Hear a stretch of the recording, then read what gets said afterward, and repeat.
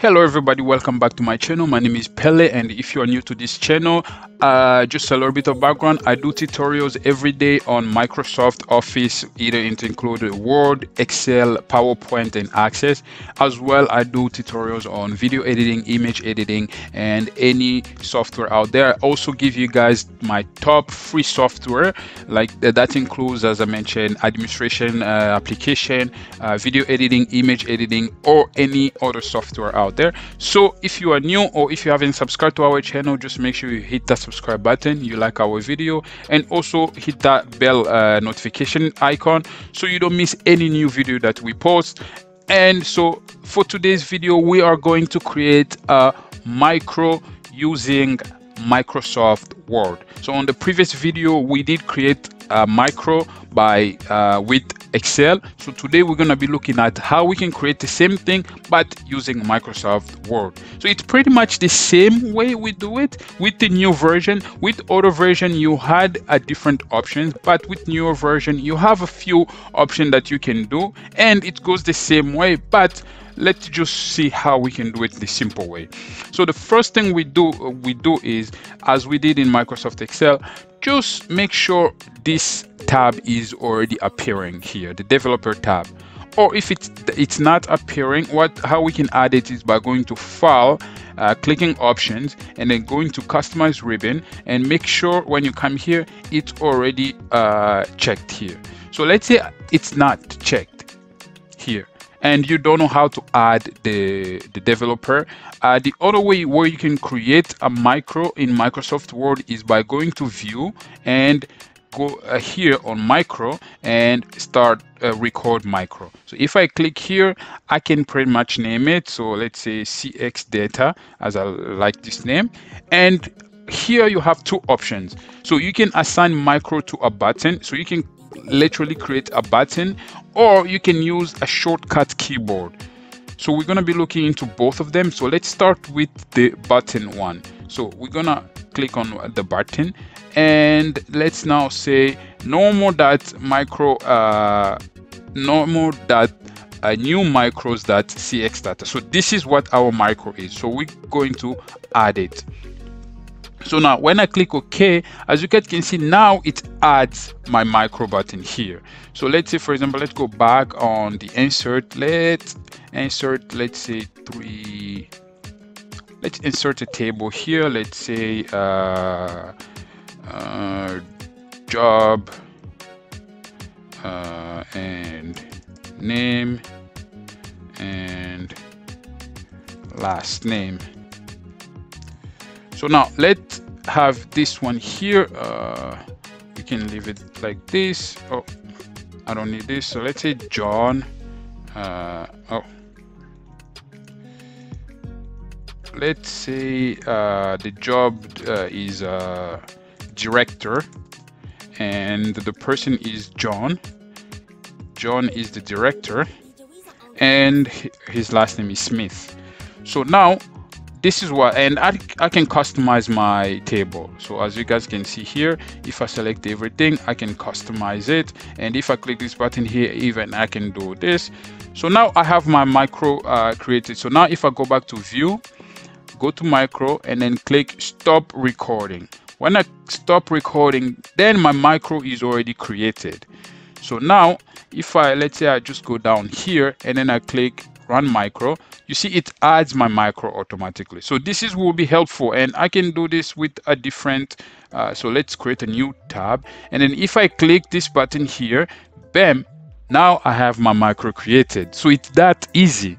So that's how you have it. So you can always have this button up here. So whenever you want to get this table to automatically appear, I made a mistake here, and automatically appear, all I have to do is just click this button here.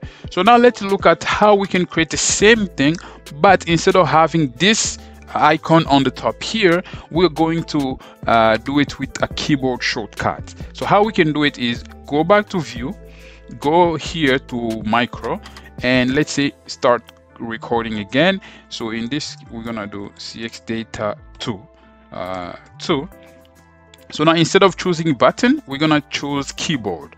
So we're gonna click keyboard here. So now press new shortcut key. So let's say I want a T, Control Alt Shift T.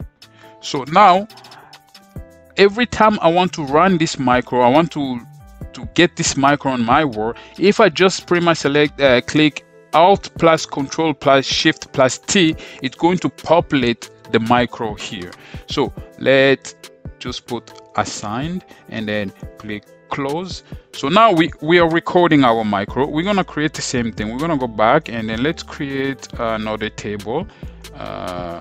Let's name it let's say for example product, for example,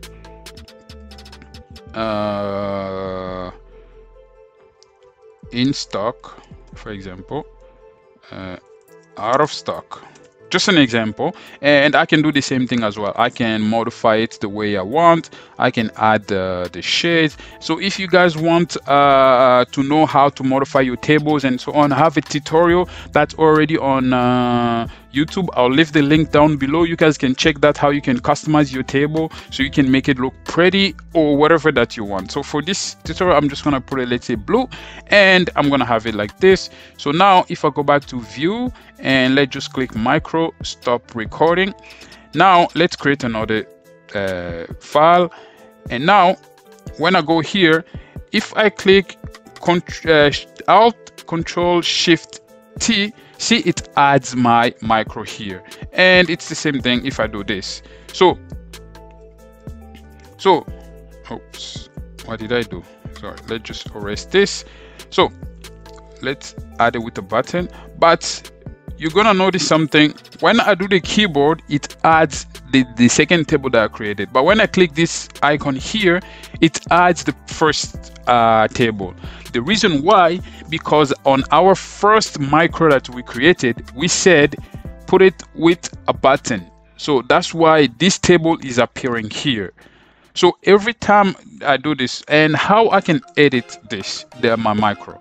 So let's say I want my micro, this one to be appearing when I do the keyboard shortcuts, and then this one to be appearing when I do the button here. So what I can do is I can go back to view, click here, view my micros.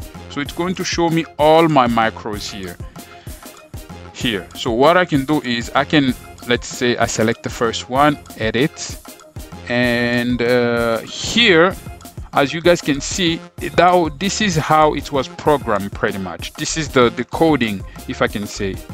So I'm not great with coding, so I'm not sure on a lot of things, how to read the coding, but this is how you can pretty much edit your micro that you created. So guys, thank you very much for watching. I hope this video was really helpful. I will create another tutorial with more advanced on how to create a micro and more things that you can add on your micro, or more options that you can have, and how you can even add more like a background and so on. So I hope this video was formative to you. So thank you very much for watching.